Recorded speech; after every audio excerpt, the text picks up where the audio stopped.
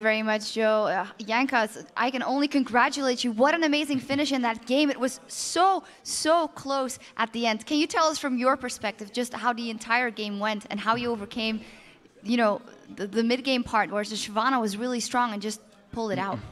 We wanted to swap early game, dive Shyvana, but that didn't work out. Actually, they did the same on Mundo, and they killed him.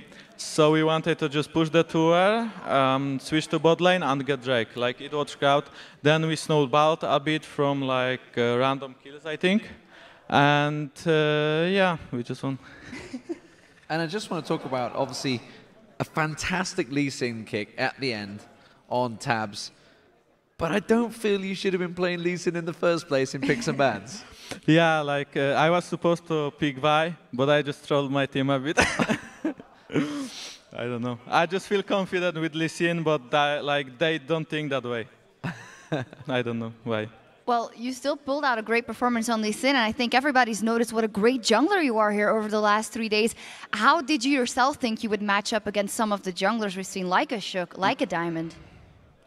Well, I think I'm pretty much worse than Diamond and Shook. They are so good.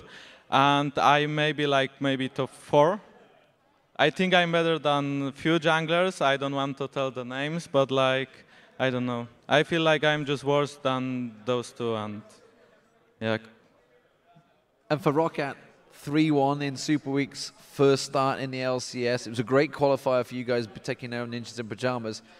How far do you think you can go in the LCS? Do you think you can challenge the top spots? We are aiming for only top 5 in this split. Maybe next split. This split, we just want to stay in the LCS. That's all.